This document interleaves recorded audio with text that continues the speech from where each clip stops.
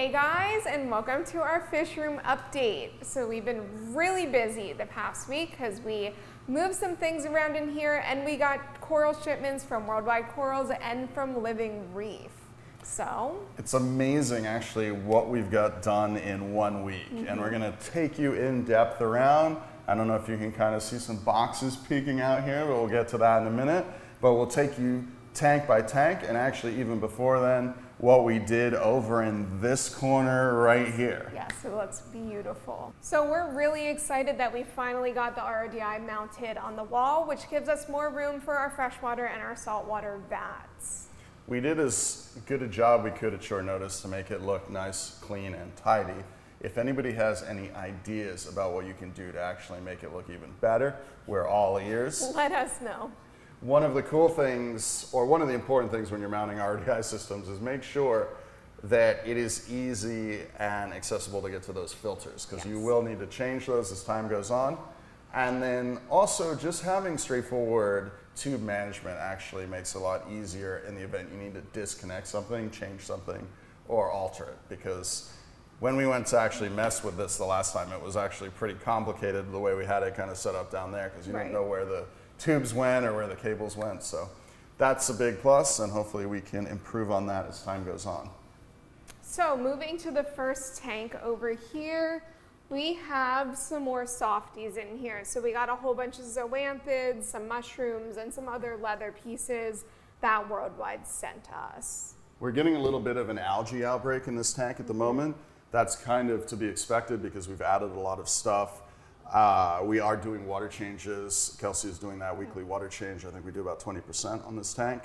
And we're testing the parameters. All the parameters look good, but it is still a pretty new tank. So the rock cycled, the water cycled, but now that we're adding corals, we're definitely getting a little bit more bioload in there and things are changing up. So we're gonna monitor that and do the best we can to keep it clean and keep the water in good shape.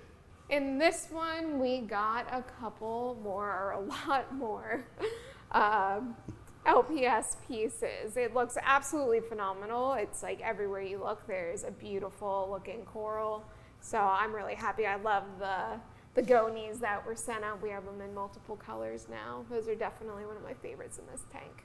So everything's starting to get established in here. All of these LPS, the frog spawn, the hammers, torches, all of that is starting to get acclimated. Actually, I don't see any torches. We don't have any torches in here yet. These are all frog spawn hammers.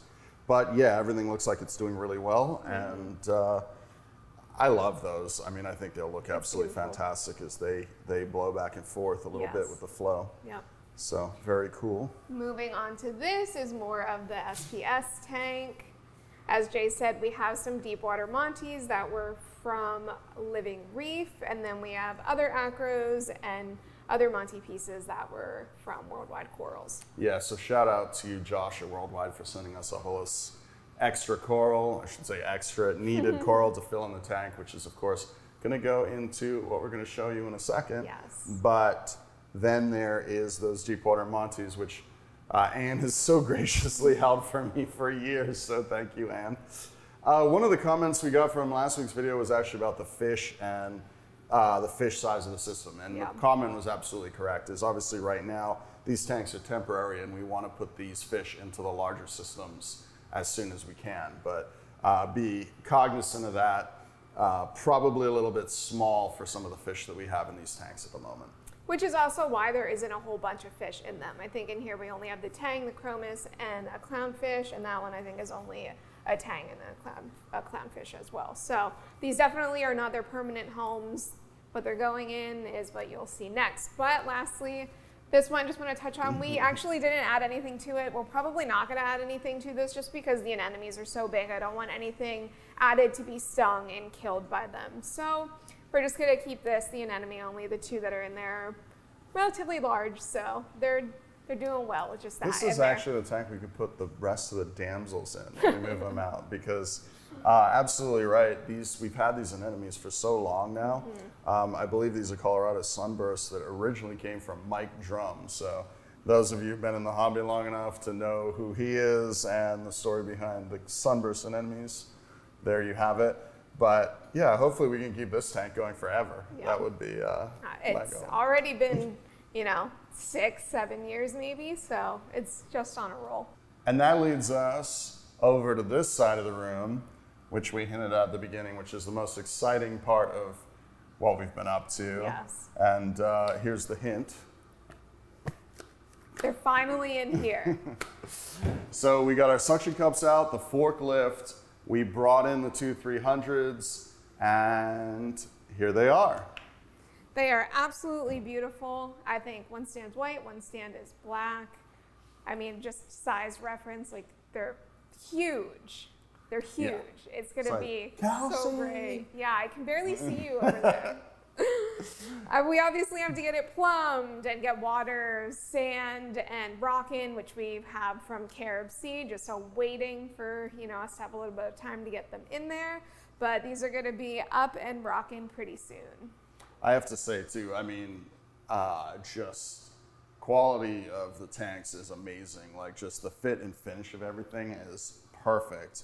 And even the way they arrived, I mean, they just came in these 2 perfect pallets. One pallet that was boxed, so a pallet with a box. The box includes the tank padded. The other pallet includes the stand pre-built with the sump and all of the other equipment.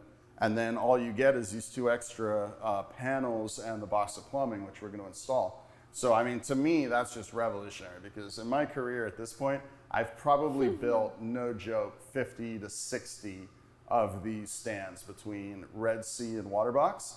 And the result's always beautiful, but it is a pain compared to how awesome it is. To just open the box and it's like done. Christmas. Yeah, yeah. So super excited about that, but I mean, just all of this too, like the sump, perfect. We can fit all of our equipment in there. We got the filter socks and then the chamber for the skimmers and the Clarisy rollers, and then plenty of room to put in our vectors for the return and a couple torque reactors, as well as all the dosing is going to go under here. So we got 1 white and we got 1 black. So that's what they look like. And then hopefully by the next fish room update, we'll have these assembled, maybe with water. Maybe. Fingers crossed. Next time we'll have some water in. So thank you guys for watching today, and we hope you enjoyed our fish room update.